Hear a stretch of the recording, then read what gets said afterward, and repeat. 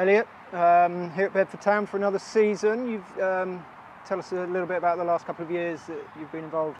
So I've been here since I was about 10 years old. I signed, I think, under 11s, playing Sunday League with all my mates. Last couple of seasons, signed when I was 17. We signed with Gary a couple of seasons ago. No, I've really enjoyed playing the last couple of years. Been out on loan the last couple seasons out at Amesbury, Step 5, so it's been a really good experience for me to get that. And obviously had the last couple of games here last season to finish the season. It's just good getting the experience and just excited to get going again. So yeah, I'm just looking forward to keep on going.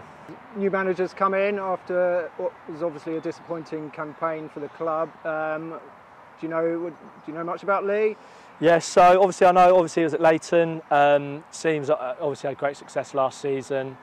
Doing really well with his Leighton side. Obviously we did unfortunately lose to him in the final, I think. I can't remember what it was, a year ago at the Kenny. But no, just excited to work under him and see where he can take me. Finally, have you heard about Lee's pre-season training regimes? God, yeah. And if so, no, are you looking forward to it? Yeah, very excited to get going pre-season. Obviously pre-season's always tough. As a goalkeeper, sometimes might be a bit behind the outfield players as well. So when you're doing the running, it's not great. But no, I'm excited to get going. Pre-season, I'm looking forward to some of the teams we get to play in pre-season as well. Hopefully, have some good games at home as well. But yeah, really looking forward to it, definitely. Brilliant. Thanks, Elliot.